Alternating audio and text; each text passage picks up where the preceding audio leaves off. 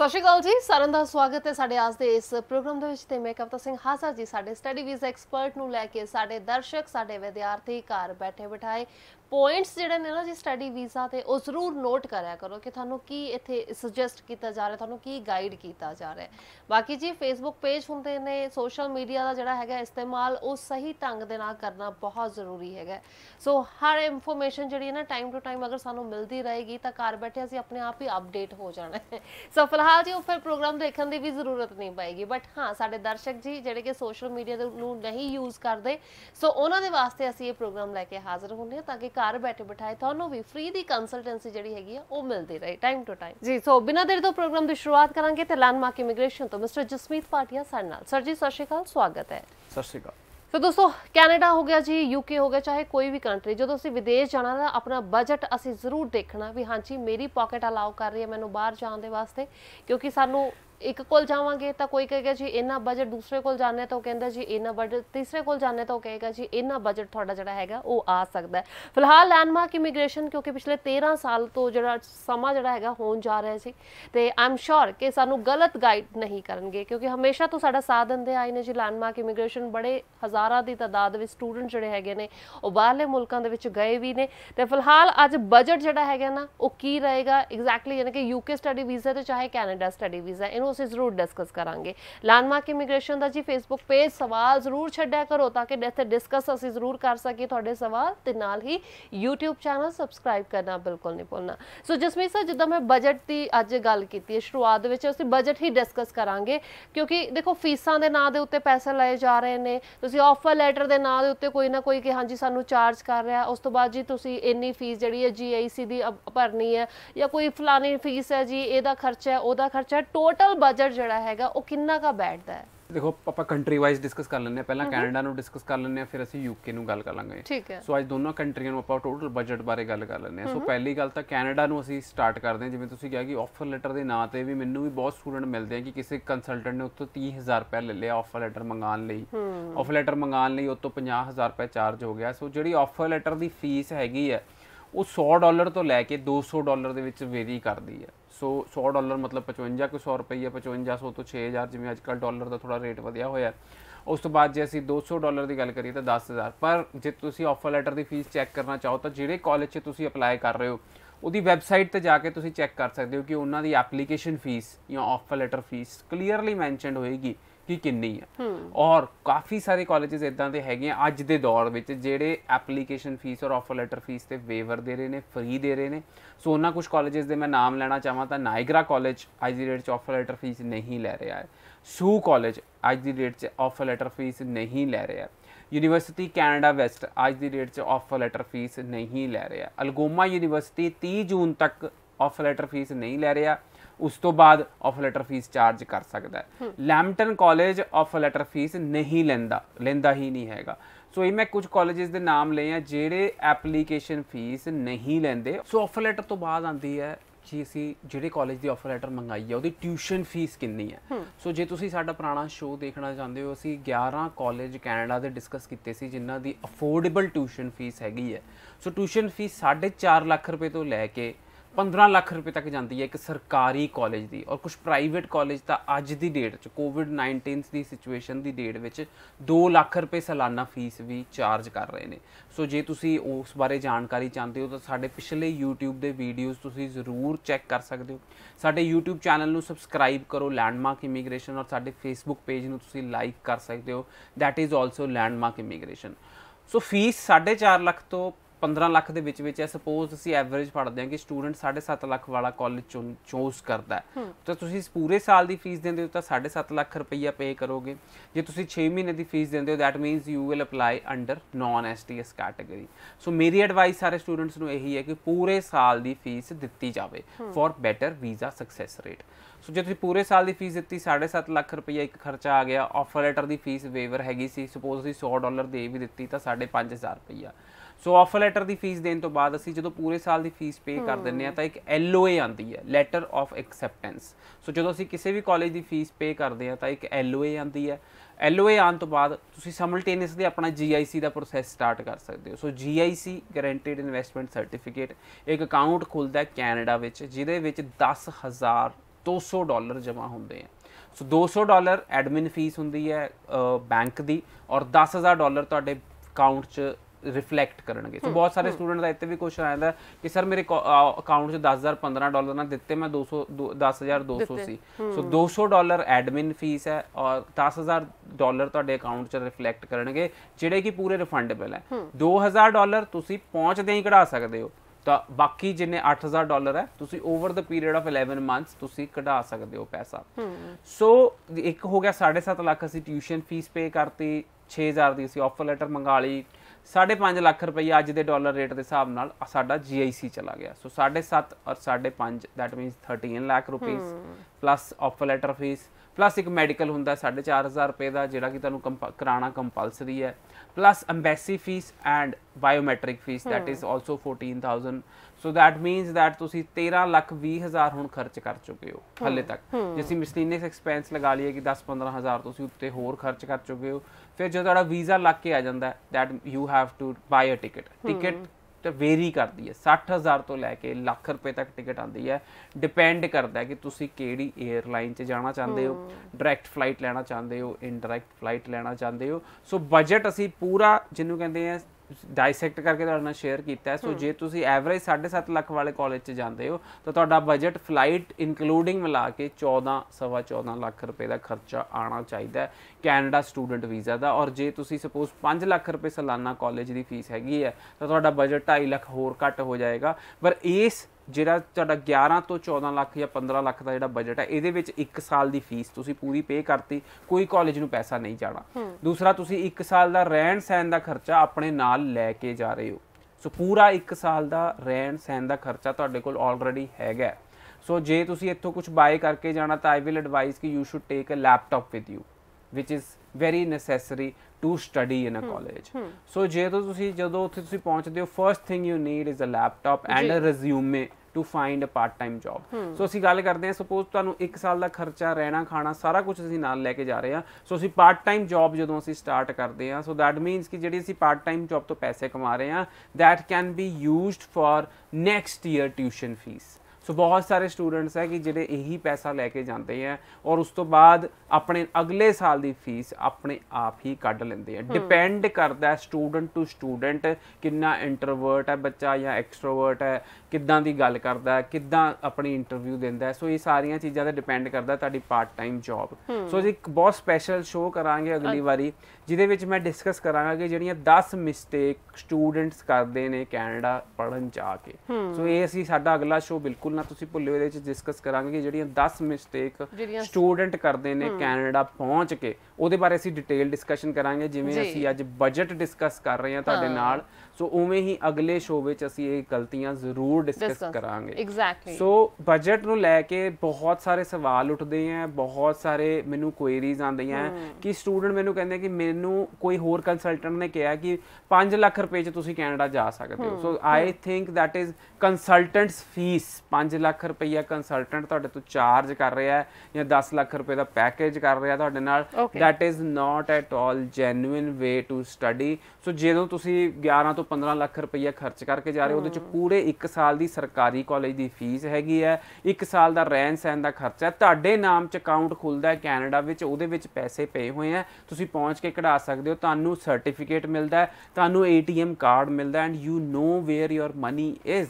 ਸੋ ਇਹ ਸਾਰੀਆਂ ਚੀਜ਼ਾਂ ਦਾ ਪਲੀਜ਼ ਖਿਆਲ ਰੱਖੋ। ਸੋ ਜਦੋਂ ਕੋਈ ਕੰਸਲਟੈਂਟ ਕਹਿੰਦਾ ਕਿ ਵੀਜ਼ਾ ਲੱਗਣ ਤੋਂ ਬਾਅਦ ਮੈਨੂੰ 5 ਲੱਖ ਰੁਪਈਆ ਦੇ ਦਿਓ, ਉਹਦੇ ਵਿੱਚ ਨਾ ਹੀ ਕੋਈ ਕਾਲਜ ਦੀ ਫੀਸ ਹੈ, ਨਾ ਹੀ ਕੋਈ GIC ਦੀ ਫੀਸ ਹੈਗੀ ਹੈ, ਸੋ ਨਾ ਹੀ ਉਹ that is he is charging that money for himself. ਜਿਹੜੇ ਪੈਕੇजेस ਦੇ ਵਿੱਚ ਜਿੱਦਾਂ ਡੀਲ ਕਰਦੇ ਨੇ, ਇਸ ਚੀਜ਼ ਦਾ ਤੁਹਾਨੂੰ ਸਟੂਡੈਂਟਸ ਨੂੰ ਖਿਆਲ ਰੱਖਣਾ ਬਹੁਤ ਜ਼ਿਆਦਾ ਜ਼ਰੂਰੀ ਹੈ। ਔਰ ਜਿਹੜਾ ਤੁਸੀਂ 14 ਲੱਖ ਰੁਪਈਆ ਪੇ ਕਰ ਰਹੇ ਹੋ ਜਾਂ 13 ਲੱਖ ਰੁਪਈਆ GIC ਅਕਾਊਂਟ ਔਰ ਕਾਲਜ ਫੀਸ ਪੇ ਕਰ ਰਹੇ ਹੋ, ਉਹ ਵੀਜ਼ਾ ਲੱਗਣ ਤੋਂ ਪਹਿਲਾਂ, ਠੀਕ ਹੈ, ਸੋ ਉਹ ਵੀਜ਼ਾ ਲੱਗਣ ਤੋਂ ਪਹਿਲਾਂ ਹੈਗੀ ਹੈ, ਤੁਸੀਂ ਉਹ ਵੀਜ਼ਾ ਲੱਗਣ ਤੋਂ ਪਹਿਲਾਂ ਹੀ ਪੇ ਕਰਨੀ ਹੈ। ਸੋ ਇਹ ਸਾਰੀਆਂ ਜਿਹੜੀਆਂ ਛੋਟੀਆਂ ਜਿਹੜੀਆਂ ਗਲਤੀਆਂ ਹੁੰਦੀਆਂ ਕਈ ਵਾਰੀ ਸਟੂਡੈਂਟਸ ਕਰ ਬੈਠਦੇ ਆ ਔਰ ਕਿਤੇ ਮਿਸਗਾਈਡ ਹੋ ਜਾਂਦੇ ਆ, ਮਿਸਲੀਡ ਹੋ ਸਕਦੇ ਆ। ਸਾਡੇ ਪਹਿਲਾਂ ਵੀ ਅਸੀਂ ਸ਼ੋਅ ਕੀਤਾ ਹੈ ਕਿ ਵਿਚ ਮਿਸਟੇਕਸ ਸਟੂਡੈਂਟ ਸ਼ੁੱਡ ਅਵੋਇਡ, ਜਿਹਦੇ ਨਾਲ ਉਹ ਮਿਸਲੀਡ ਨਾ ਹੋ ਸਕਣ। ਸਾਡੇ YouTube ਪੇਜ ਤੇ ਜ਼ਰੂਰ ਜਾ ਕੇ ਉਹ ਸ਼ੋਅ ਤੁਸੀਂ ਦੇਖੋ ਤਾਂ ਤੁਸੀਂ ਗਲਤੀਆਂ ਤੋਂ ਬਚਣ ਲਈ। ਜੀ ਬਿਲਕੁਲ। ਸੋ ਜਿੱਥੇ ਤਾਂ YouTube ਚੈਨਲ ਹੈ ਜੀ, ਉੱਥੇ ਸਾਡਾ Facebook ਫੇਸਬੁੱਕ ਪੇਜ ਜਿੱਥੇ ਤੁਹਾਨੂੰ ਸਾਰਿਆਂ ਨੂੰ ਅਸੀਂ ਸਵਾਲ ਸਾਂਝੇ ਕਰਨ ਦਾ ਮੌਕਾ ਜ਼ਰੂਰ ਦਿੰਨੇ ਆ ਤੇ ਨੰਬਰ ਤਾਂ ਤੁਹਾਡੇ ਵਾਸਤੇ ਹੈ ਜੀ ਜਿੱਥੇ ਤੁਸੀਂ ਫੋਨ ਕਰਕੇ ਵੀ ਆਪਣੇ ਸਵਾਲ ਡਿਸਕਸ ਕਰ ਸਕਦੇ ਹੋ। ਬਟ ਫਿਲਹਾਲ ਹਰਪ੍ਰੀਤ ਸਿੰਘ ਜਿਨ੍ਹਾਂ ਨੇ ਫੇਸਬੁੱਕ ਉੱਤੇ ਸਵਾਲ ਸਾਂਝਾ ਕੀਤਾ ਕਿ +2 ਪਾਸ ਆਊਟ 2019 ਦੇ ਉਹ ਸਟੂਡੈਂਟ ਹੈਗੇ ਨੇ ਨॉन ਮੈਡੀਕਲ ਦੇ 4 ਕੇ ਮਹੀਨੇ ਹੋ ਗਏ ਜੀ ਮੈਂ ਅਪਲਾਈ ਕੀਤਾ ਹੋਇਆ ਬਟ ਕੰਸਲਟੈਂਟ ਕੋਈ ਰਿਸਪੌਂਸ ਹੀ ਨਹੀਂ ਕਰ ਰਿਹਾ ਹੁਣ ਨਾ ਤਾਂ ਉਹ ਮੇਰਾ ਫੋਨ ਚੁੱਕ ਰਿਹਾ ਤੇ ਨਾ ਮੈਨੂੰ ਕੁਝ ਪਤਾ ਲੱਗ ਰਿਹਾ ਵੀ ਮੈਂ ਕਰਨਾ ਕੀ ਹੈਗਾ। ਸੋ ਦੇਖੋ ਜੇ ਇਸ ਕੋਰੋਨਾ ਵਾਇਰਸ ਦੇ ਦੌਰਾਨ ਬਹੁਤ ਸਾਰੇ ਕੰਸਲਟੈਂਟਸ ਮੈਨੂੰ ਬਹੁਤ ਸੁਣਨ ਚ ਆਇਆ ਕਿ ਆਫਿਸਿਸ ਓਪਨ ਨਹੀਂ ਹੋਏ ਔਰ ਸਟੂਡੈਂਟਸ ਨੂੰ ਮਝਦਾਰ ਵਿੱਚ ਛੱਡਿਆ ਹੋਇਆ ਔਰ ਸਟੂਡੈਂਟਸ ਨੂੰ ਬਹੁਤ ਜ਼ਿਆਦਾ ਕਨਫਿਊਜ਼ਨ ਹੈਗੀ ਹੈ ਕਿ ਮੈਂ ਆਪਣੀ ਫੀਸ ਜਮ੍ਹਾਂ ਕਰਾਵਾਂ, ਮੇਰੀ ਆਫਰ ਲੈਟਰ ਆਈ ਹੈ ਕਿ ਨਹੀਂ ਆਈ ਹੈ। ਸੋ ਮੈਂ ਹਰਪ੍ਰੀਤ ਨੂੰ ਇਹ ਕਹਿਣਾ ਚਾਹਾਂਗਾ ਜੇ ਤੁਹਾਡੀ ਆਫਰ ਲੈਟਰ ਆਈ ਹੋਈ ਹੈ ਤੁਸੀਂ ਆਫਰ ਲੈਟਰ ਦੇ ਨਾਲ ਆਪਣੀ ਡਿਟੇਲਸ ਮੈਨੂੰ ਈਮੇਲ ਕਰ ਦਿਓ info@landmarkimmigration.com ਤੇ ਔਰ ਜੇ ਤੁਸੀਂ ਆਪਣੀ ਆਫਰ ਲੈਟਰ ਮੰਗਾਉਣਾ ਚਾਹੁੰਦੇ ਹੋ ਤਾਂ ਆਪਣੇ ਡਾਕੂਮੈਂਟਸ ਅਸੈਸਮੈਂਟ ਵਾਸਤੇ ਤੁਸੀਂ ਮੈਨੂੰ ਫਾਰਵਰਡ ਕਰ ਸਕਦੇ ਹੋ।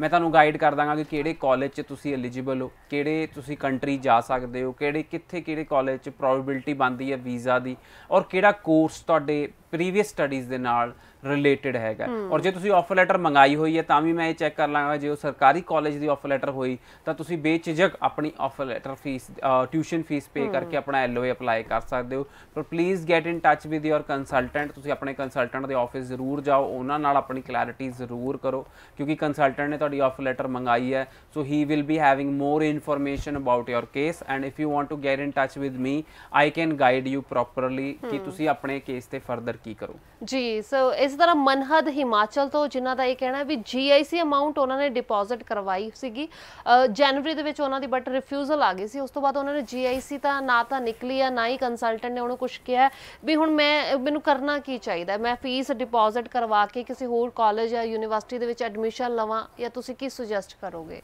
ਸੋ ਮਨਹਦ ਮੈਂ ਤੁਹਾਨੂੰ ਗਾਈਡ ਕਰਨਾ ਚਾਹਾਂਗਾ ਤੁਹਾਡੀ ਰਿਫਿਊਜ਼ਲ ਆ ਚੁੱਕੀ ਹੈ। First of all you should forward me your refusal letter. ਤੁਸੀਂ ਆਪਣੇ ਡਾਕੂਮੈਂਟ ਸਾਰੇ ਫਾਰਵਰਡ ਕਰੋ ਮੈਨੂੰ, ਮੈਂ ਅਸੈਸ ਕਰਾਂਗਾ ਕਿ ਤੁਹਾਡੀ ਰਿਫਿਊਜ਼ਲ ਕਿਸ ਬੇਸ ਤੇ ਆਈ ਹੈ। ਸੋ ਇਹ ਬਹੁਤ ਜ਼ਿਆਦਾ ਇੰਪੋਰਟੈਂਟ ਹੈ ਕਿ ਤੁਹਾਡੀ ਰਿਫਿਊਜ਼ਲ ਕਿਸ ਬੇਸ ਤੇ ਆਈ ਹੈ। ਸੋ ਮੈਂ ਚੈੱਕ ਕਰਾਂਗਾ ਕਿ ਕੀ ਰੀਜ਼ਨ ਹੋ ਸਕਦਾ ਤੁਹਾਡੀ ਰਿਫਿਊਜ਼ਲ ਦਾ। ਸੈਕੰਡਲੀ ਤੁਸੀਂ GIC ਅਕਾਊਂਟ ਨਾ ਵਿਡਰਾ ਕਰੋ, GIC ਉਹਨੂੰ ਉੱਥੇ ਹੀ ਰਹਿਣ ਦਿਓ।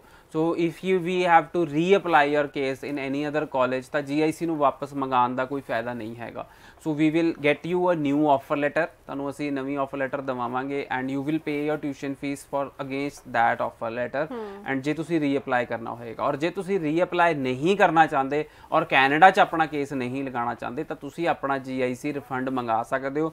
ਜਿਹੜੇ ਵੀ ਬੈਂਕ 'ਚ ਤੁਸੀਂ ਓਪਨ ਕਰਾਇਆ ਹੋਇਆ GIC ਉਸ ਬੈਂਕ ਤੋਂ ਆਪਣਾ GIC ਰਿਫੰਡ ਕਰਾ ਸਕਦੇ ਹੋ ਜੀ। ਸੋ ਇਸੇ ਤਰ੍ਹਾਂ ਤੁਸੀਂ ਵੀ ਆਪਣੇ ਸਵਾਲ ਜਿਹੜੇ ਹੈਗੇ ਨੇ ਜ਼ਰੂਰ ਸਾਨੂੰ ਫੇਸਬੁੱਕ ਪੇਜ ਦੇ ਉੱਤੇ ਛੱਡ ਸਕਦੇ ਹੋ ਜੀ, ਲੈਂਡਮਾਰਕ ਇਮੀਗ੍ਰੇਸ਼ਨ ਦਾ ਫੇਸਬੁੱਕ ਪੇਜ, ਤਾਂ ਕਿ ਤੁਹਾਡੇ ਸਵਾਲ ਜਿਹੜੇ ਆ ਅਸੀਂ ਇਸ ਮੰਚ ਦੇ ਉੱਤੇ ਜ਼ਰੂਰ ਡਿਸਕਸ ਕਰ ਸਕੀਏ। ਤੇ ਫਿਲਹਾਲ ਜੀ ਜਿੱਦਾਂ ਅਸੀਂ ਬਜਟ ਦੀ ਗੱਲ ਕਰ ਰਹੇ ਹਾਂ ਤੇ ਇਸੇ ਤਰ੍ਹਾਂ ਜਿੱਦਾਂ ਹੁਣ ਮਨਹਦ ਦਾ ਸਵਾਲ ਸੀ ਵੀ ਰਿਫਿਊਜ਼ਲ ਉਹਨਾਂ ਨੂੰ ਫੇਸ ਕਰਨੀ ਪਈ ਹੈ ਜੀ ਜਨਵਰੀ ਦੇ ਵਿੱਚ ਹੀ ਤੇ ਉਸ ਤੋਂ ਬਾਅਦ ਆਈ ਐਮ ਸ਼ੋਰ ਕਿ ਜਿੱਦਾਂ ਹੁਣ ਲਾਕਡਾਊਨ ਵੀ ਹੋ ਗਿਆ ਤਾਂ ਕਿਤੇ ਨਾ ਕਿਤੇ ਥੋੜੀ ਜਿਹੀ ਦਿੱਕਤ ਜ਼ਰੂਰ ਆਈ ਹੋਏਗੀ।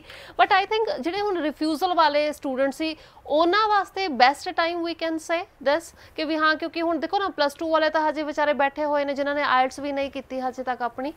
ਸੋ ਜਿਹੜੇ ਰਿਫਿਊਜ਼ ਹੋ ਚੁੱਕੇ ਆ ਸਟੂਡੈਂਟਸ ਉਹਨਾਂ ਨੂੰ ਮੈਂ ਕਹਾਂਗਾ ਕਿ ਉਹਨਾਂ ਨੂੰ ਇੱਕ ਅਸੈਸਮੈਂਟ ਦੀ ਲੋੜ ਹੈਗੀ ਹੈ ਕਿ ਉਹਨਾਂ ਨੇ ਕਿਹੜੇ ਕਾਲਜ 'ਚ ਅਪਲਾਈ ਕੀਤਾ, ਕਿਹੜੇ ਕੋਰਸ 'ਚ ਅਪਲਾਈ ਕੀਤਾ ਔਰ ਉਹਨਾਂ ਦੀ ਰਿਫਿਊਜ਼ਲ ਦਾ ਰੀਜ਼ਨ ਕੀ ਬਣਿਆ।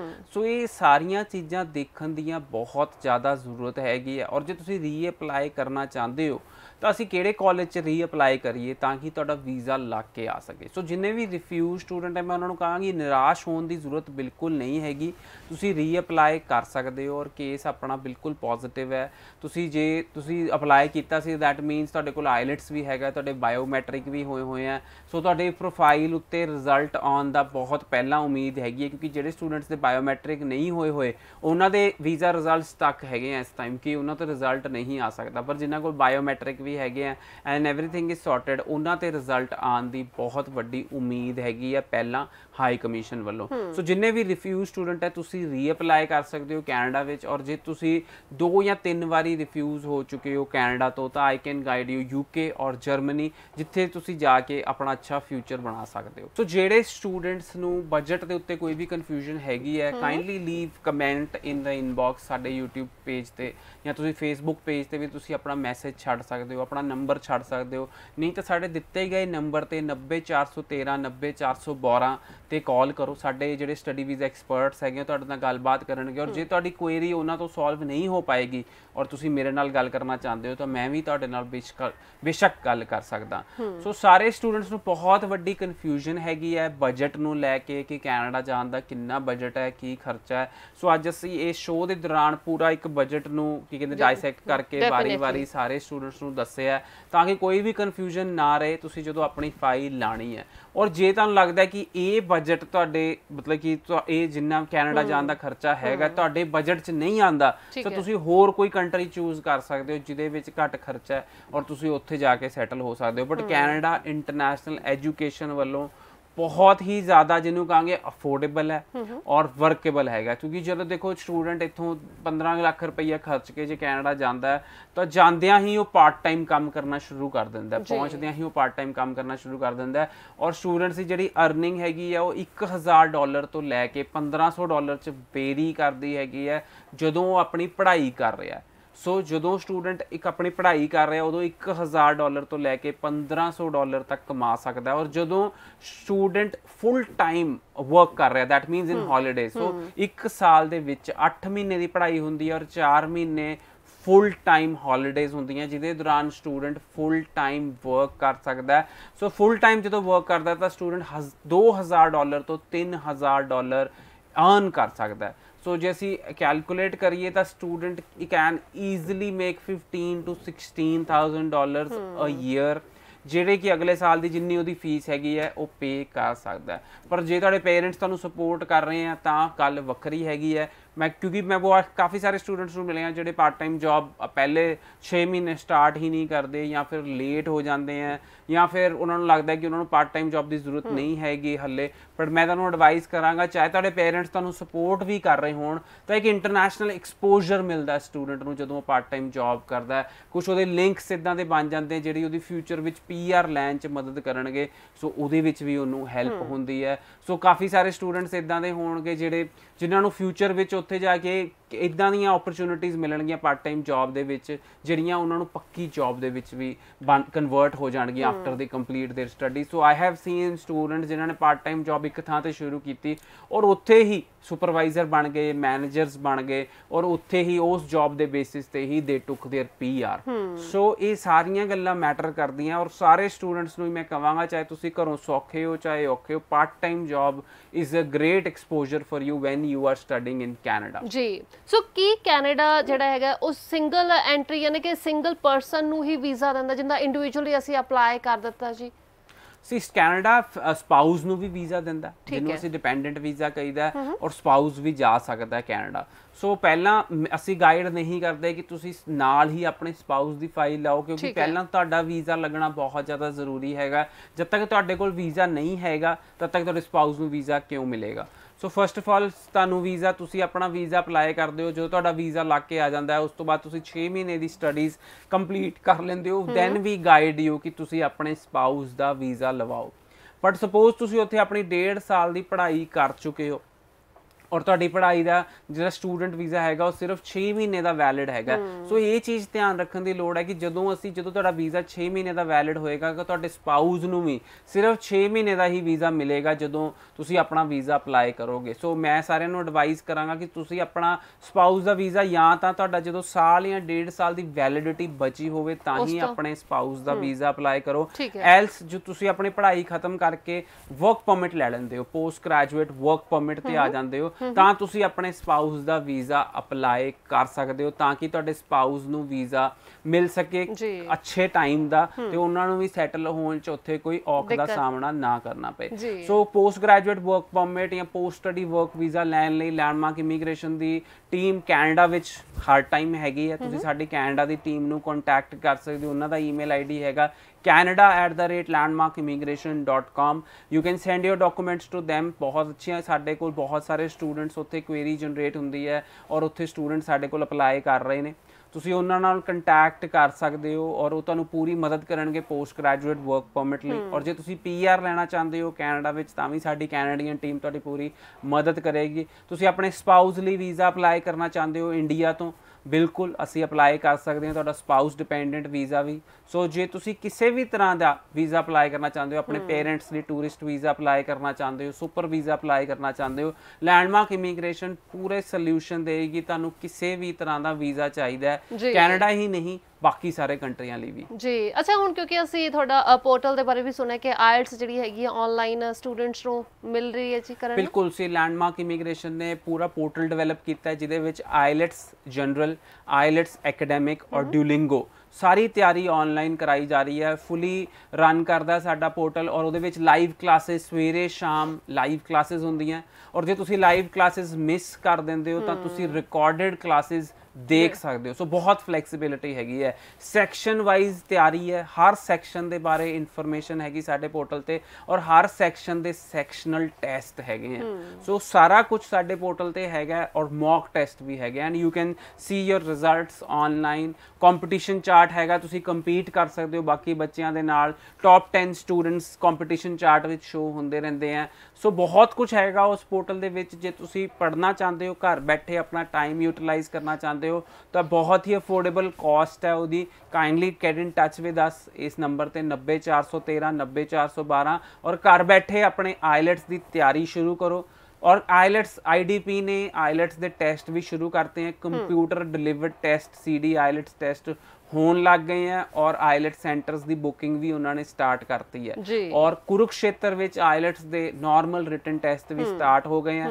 तुसी IDP की साइट ते चेक कर सकते हो कि कित्थे कित्थे आइलेट्स के टेस्ट कर रहे हैं और जे तुहाडी तैयारी पूरी हैगी है तो तुसी भी अपना टेस्ट देन बुक करके टेस्ट देन जा सकते हो जी। बिल्कुल। सो फिलहाल सी लैंडमार्क इमीग्रेशन तो managing director and study visa expert mister Jasmeet पाटिया साडे नाल जिन्होंने साडे सवालों के जवाब दे विच जी मदद की है एंड आई एम श्योर कि साडी ਜਿਹੜੀ ਇਨਫੋਰਮੇਸ਼ਨ ਹੈ ਜੀ ਉਹਦਾ ਸਟੂਡੈਂਟਸ ਜ਼ਰੂਰ ਆਪਣਾ ਫਾਇਦਾ ਜਿਹੜਾ ਜ਼ਰੂਰ ਲਿਆ ਕਰੋ ਜੀ। ਅਪਲਾਈ ਜ਼ਰੂਰ ਕਰਿਆ ਕਰੋ। ਆਨਲਾਈਨ ਐਡਮਿਸ਼ਨ ਚੱਲ ਰਹੀਆਂ ਨੇ, ਹਾਲੇ ਵੀ ਤੁਹਾਡੇ ਕੋਲੇ ਮੌਕਾ ਹੈਗਾ ਕਿ ਤੁਸੀਂ ਆਪਣੇ ਵਿਦੇਸ਼ ਜਾਣ ਦੇ ਜਿਹੜੇ ਸੁਪਨੇ ਹੈਗੇ ਉਹਨਾਂ ਨੂੰ ਜਲਦ ਹੀ ਤੇ ਜ਼ਰੂਰ ਹੀ ਪੂਰਾ ਕਰੋ। ਤੇ ਬਹੁਤ ਬਹੁਤ ਸ਼ੁਕਰੀਆ ਸਰ, ਧੰਨਵਾਦ ਜੀ।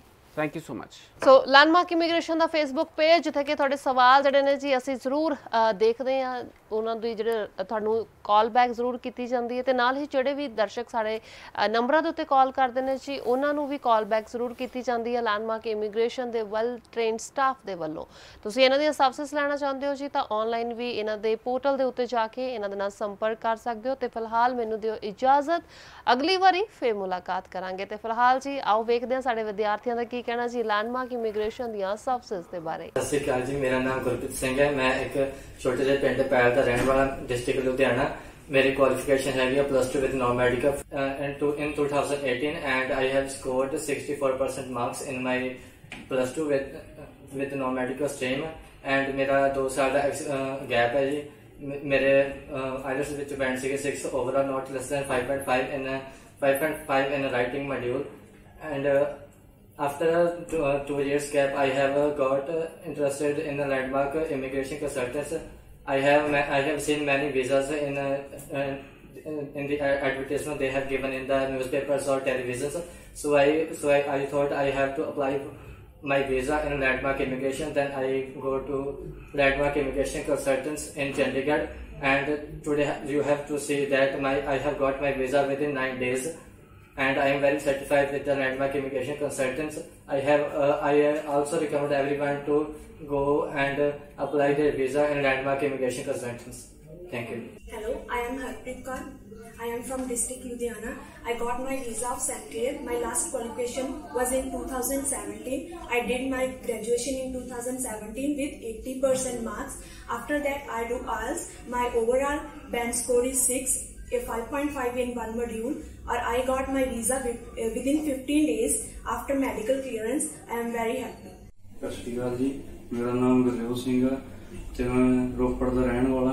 ਮੈਂ +2 ਕਮਰਸ ਤੋਂ ਪਾਸ ਆਊਟ ਕੀਤਾ 70% ਮਾਰਕਸ ਨਾਲ ਤੇ ਮੇਰਾ IELTS score 6.5 not less than 5.5 events ਤੇ ਮੈਂ ਲੈਂਡਮਾਰਕ ਇਮੀਗ੍ਰੇਸ਼ਨ ਤੋਂ ਆਪਣਾ ਵੀਜ਼ਾ ਲਵਾਇਆ CD ਕਾਲਜ ਤੇ ਮੇਰਾ ਵੀਜ਼ਾ ਆ ਗਿਆ। ਮੈਂ ਖੁਸ਼ ਹਾਂ ਬਹੁਤ।